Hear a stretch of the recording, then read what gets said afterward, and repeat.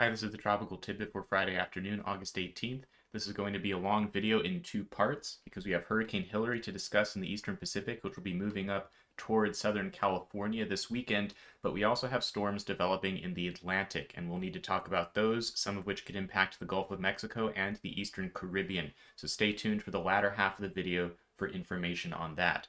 We're going to start though with Hurricane Hilary, and we don't normally talk about hurricanes in the Eastern Pacific on this channel, but this is going to impact directly northern Mexico and portions of the southwestern United States, including direct impacts to Southern California, a rather uncommon occurrence, and a possible U.S. landfall on the Pacific side, which is pretty rare. This is the GFS model showing the upper level steering pattern. This is North America here, the large view. So here's the southwestern United States. Here's Hurricane Hilary down at the bottom of your screen. And the steering feature here is this upper level low off of California, which is dipping down just enough at the exact right time to kind of tug on Hilary and bring it all the way north. So you'll see it sit here off of California, ushering Hilary up. And this big ridge over the central United States is causing southerly flow. This upper level low off of California is acting in concert with that to really usher all this moisture and the hurricane itself northward into California and the rest of the southwestern U.S. This has happened before, but it is usually multiple decades between events like this, certainly pretty uncommon. This is the latest data from the first recon aircraft to investigate Hilary directly. Coming in as I'm recording here, found a pass through the eye with a central pressure of 948 millibars, maximum winds in the northeastern quadrant of about 110 to 115 miles per hour. There has been some recent decay of the hurricane in just the last few hours. Thunderstorm activity has weakened in the eye wall somewhat, so it might be a little weaker than NHC's current estimate, and that's probably due to some cold oceanic upwelling. If we look at NOAA's hurricane model, this is where Hilary is now, and you can see that in the coloring, we have sea surface temperature, and there's a cold patch near the east side of the storm. This is because Hilary is moving fairly slowly at the moment. It's turning slightly to the right, and the water in the Eastern Pacific is typically rather shallow. So these factors combined mean that Hilary will be cooling this water quickly as it moves over it, and that could limit its maximum intensity somewhat. However, whether it's a Category 3, 4, or 5 hurricane south of Mexico won't really matter too much by the time it gets to the southwestern U.S. The stronger Hilary is now, the more impacts could be felt by the Baja Peninsula of Mexico, but once it gets up here, we're going to see a significantly weaker storm under hurricane intensity, and that's because if we go forward in the model here, you'll see Hilary move over progressively colder and colder water. One of the nice features for the United States specifically is that the Eastern Pacific perpetually has cold water being transported out of the mid-latitudes southward along the western U.S., and so you always have very cold water here, which is not warm enough to maintain hurricanes, and so we will see significant and quick weakening of Hilary on its way up the coast of the Baja Peninsula. We could still see hurricane conditions, that is winds at 75 miles per hour or stronger, along the Baja Peninsula as Hilary weakens. However, by the time it gets up here towards San Diego, Los Angeles, it will be under hurricane intensity, so we won't be talking about winds over 75, but there will still be strong winds, and tropical storm watches are out for Southern California, and we'll talk about that here in a second. Now, while Hilary will be losing a lot of its wind power as it moves into the southwestern U.S., what will not be diminishing is all of the rainfall associated with the hurricane as it moves northward. This is the hurricane model's total accumulated precipitation forecast through the evening of Sunday, and you can see the swath of multiple inches of rain here moving up from the Baja Peninsula through California, Nevada, Arizona, and even beyond deeper into the week, we'll see rain extending into the northern Rockies as well as the remnants track northward.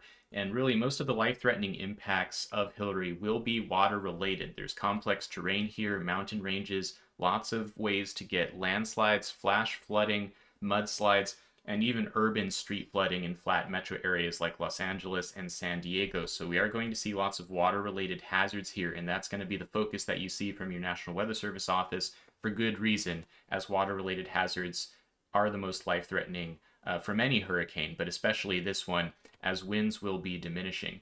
However, I want to mention one thing regarding the winds, and that's this historical comparison to Hurricane Nora in 1997 and Hurricane Kathleen in 1976. Both of these had similar tracks to Hilary, but they were a little bit to the east of the current NHC forecast. They went inland over the Baja Peninsula first.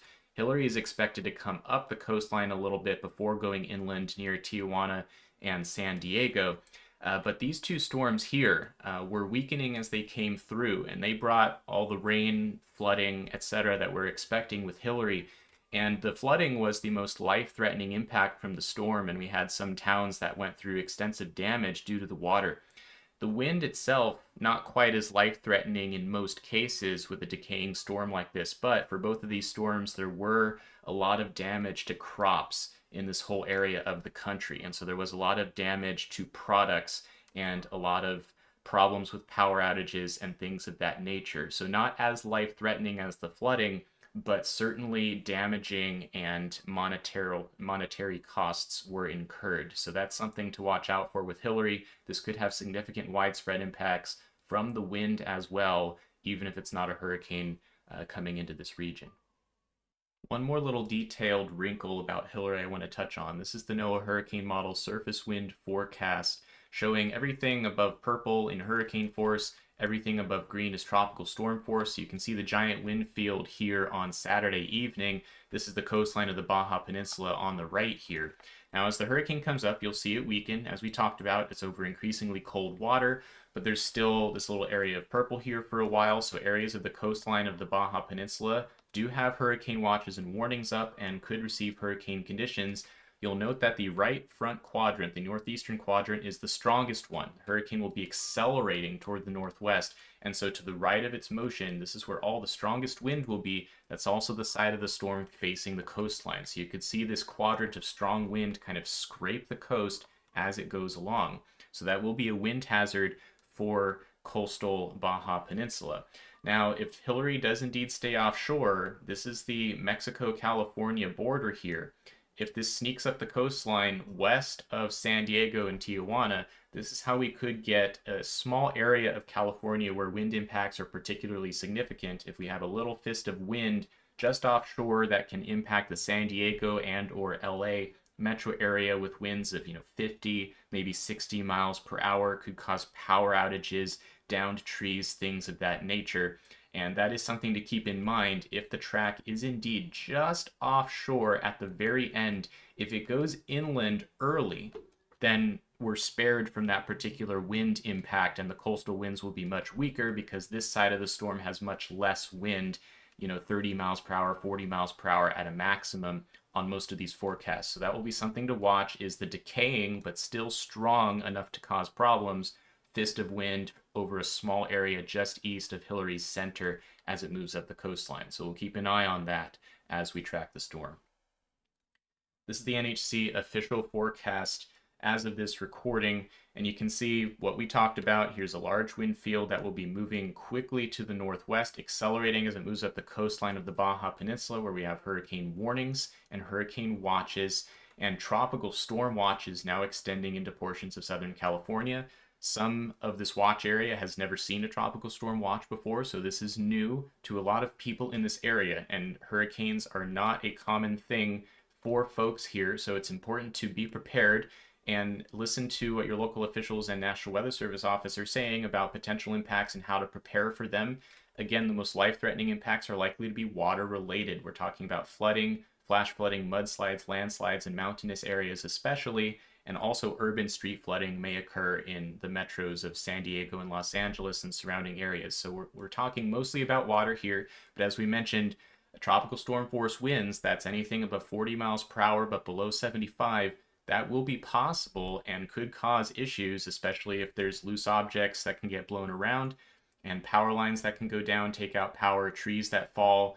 Those are all things that can be dangerous, but water will be the most life-threatening hazard, so pay attention if you're in an area that could flood or has flooded in the past due to winter storms or what have you, and pay attention to what your local officials are saying about that. This is the graphic showing the flood potential. Flash flood risk is high over some of the deserts of Southern California right now, moderate over this whole red area, which encompasses LA and San Diego, all the way to the border with Arizona. And you can see that elevated risk of flash flooding will extend over most of the southwestern U.S. as the remnants of Hilary continue northward, dragging that moisture with it all the way up the Rockies. And again, noisy terrain and topography here. So although we're painting broad brush strokes about the impacts, localized impacts due to the mountains could cause some areas to receive significantly more rainfall more quickly than other places. So it's really about local details. And so it's important to realize that risk is just overall elevated here, and it could be very different depending on exactly where you are. So be careful and be prepared. That's about all I have for Hilary. Please keep in mind that I am painting mostly broad brushstrokes here. I am not an expert on local impacts, certainly not for the southwestern U.S. The experts for that will be at your local National Weather Service forecast office, wherever you happen to be in this region, as well as the National Hurricane Center and your local emergency management personnel. Those folks will be able to tell you more about what will happen in particular locations. I'm just giving you the big picture here, and that's what I do in all of my videos. We're going to switch over now to the Atlantic Basin, where we have several areas to watch. We're now entering the peak weeks of the Atlantic hurricane season. It's mid-August, typically around August 20th is when activity climatologically ramps up a lot, and we are seeing some areas here. One of them is a tropical wave currently in the Bahamas right here. You won't necessarily see it stand out to you, but there is a slight wind shift from southeast to northwest at the surface, and this trough axis is going to translate through the Florida Straits and into the Gulf of Mexico. There's currently an upper level low above the wave axis, but that's going to back away and weaken, allowing an area of upper level ridging and lower wind shear to develop over this wave. And it's also going to interact with this old cold front, which is draped here across Florida, which is going to enhance low level rotation and allow this wave to amplify a little bit in the Gulf of Mexico. Here's the European model showing low-level wind and vorticity in coloring. This is our tropical wave over the Bahamas right now. You'll see it track toward the northwest and amplify as it interacts with that old frontal boundary, so you can see it show up much better once it reaches the southeastern Gulf of Mexico on Sunday, and then it continues toward the west at a fairly quick clip. And by the time we get to early Monday morning, it's in the central Gulf, and if we peek at the winds aloft, we now see this upper-level ridge kind of over top of the system, which is kind of centered right here. This is a more favorable look to the environment than the wave is currently encountering today, and so conditions will improve and potentially allow further development of the wave as it cruises westward. And so on the model, you'll see the wave amplify, the color deepens to brighter orange, and by the time it arrives in South Texas, the Rio Grande Valley area, we have a potentially closed circulation that could be a tropical depression or storm on the model sometime on Tuesday morning or afternoon. Now, this has been a fairly consistent signal on the European model. It's been getting a little bit stronger with each run, and we're seeing on the GFS a similar forecast for an amplifying wave and maybe closing off of a circulation right before landfall near the Texas-Mexico border sometime on Tuesday afternoon or evening. So we're getting kind of a consistent signal here. One of the key aspects of this is that right now the wave doesn't have a lot of meat to it. You can tell from the satellite picture there's not a lot going on, so it will take time for there to be anything going on. And this wave will have maybe 2.5 days to cross the Gulf of Mexico, and during that time it'll be organizing, but it will take that duration to develop. So it's not going to rapidly develop into anything crazy like a hurricane, most likely, based on what we're seeing right now. In addition, we have this big suppressive ridge over the southern U.S. That's generating subsidence dry air along the Gulf Coast, and also a little bit of wind shear because the low-level easterlies here are quite strong. So conditions won't be ideal, but they will be favorable enough to potentially allow some last-minute development before this reaches the coastline, most likely somewhere near southern Texas. And if we're lucky, this will simply bring rainfall to a region that really needs it. Most of this area is in drought, so hopefully this is more of a beneficial system than anything. So if it doesn't develop too much, this will hopefully be good news. But we'll be able to give you more details once we see this out in the middle of the Gulf of Mexico. Right now, there's not a lot to track, as there's nothing organized associated with this tropical wave, so we need to wait a couple of days before we'll know more about the details of any potential impacts to northern Mexico or the northwestern Gulf Coast of the United States. Okay, moving on to some other systems. We're going to switch to the Central Atlantic satellite view. So to orient you here, this is the Caribbean, here's the Lesser Antilles, this is Puerto Rico, this is the Dominican Republic.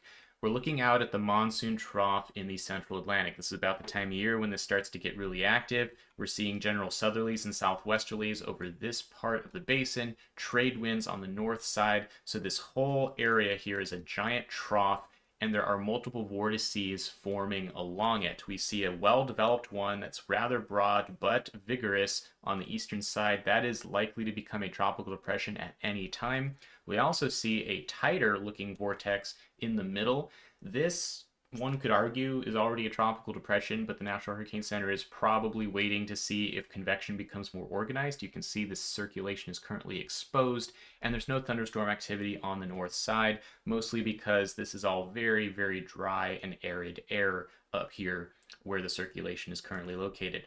But we also have an area of rotation broadly on the western end of the monsoon trough. This is taking the form of more of a trough axis right now, southwesterlies curling into the trade winds out of the northeast. So it's more like a wave pocket at the moment. But this one is close to the Lesser Antilles and will likely be moving through the Windward Islands over the next couple of days, bringing showers and rainfall and the potential for flash flooding, and could develop a little bit as it enters the Eastern Caribbean. Let's take a look at the European model. And I'm going to spoil the ending there. But here's the current setup. Again, you've got 1, 2, 3 areas. And it's been difficult for models to forecast these well because typically when you have multiple vortices close together, that presents a lot of nonlinearity to the forecast and makes it difficult to predict accurately and can be very sensitive to small changes in what happens in reality.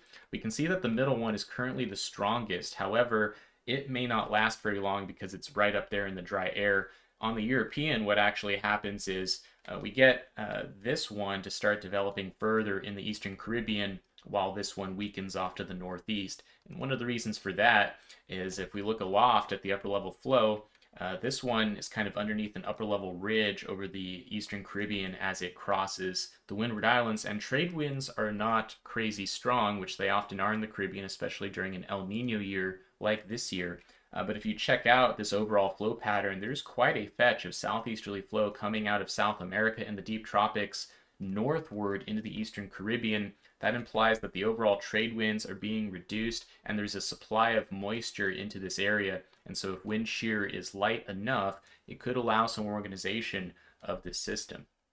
But if we look at the upper levels one more time, we see that there's a big upper level upper level trough draped across the central Atlantic. So there's a belt of westerlies. So both of our eastern systems and the middle system will be running into higher levels of wind shear right away, which is why on the model you see that these two systems do exist, but they remain fairly weak. The only one that continues to develop is this one because it's under the least wind shear.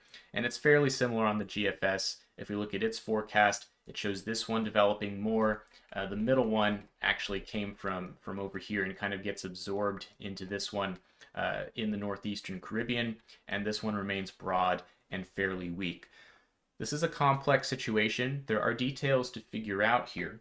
Even if we do get development of a 99L, this invest in the Eastern Caribbean over the next few days, it will run into some complicated conditions after that point. We'll have more troughing digging in over the southwestern Atlantic, and this could get dragged north of the Caribbean, perhaps near Hispaniola, perhaps near Puerto Rico. Details to be determined. That would be about 4 or 5 days from now. So we'll be watching for a rainfall event potentially here. But then after that, details are very murky because the interaction with this shear belt and this upper level tut going to be difficult to pin down right now.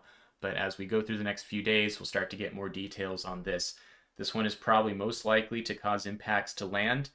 The other one in the middle here, this is likely to stay pretty weak. We'll likely see enhanced showers over the entire Eastern Caribbean, so potential for flash flooding across this whole region, but I would expect the western one to be the most likely to cause issues down the line. This eastern one will likely be a tropical depression or a storm for a few days, but it is unlikely to impact land areas over the next few days. So we'll keep a close eye on all of these. The National Hurricane Center has significant chances of development for all 4 of these systems, so we could see multiple storms as we go into this weekend and early next week. That's it for now. Thanks for watching.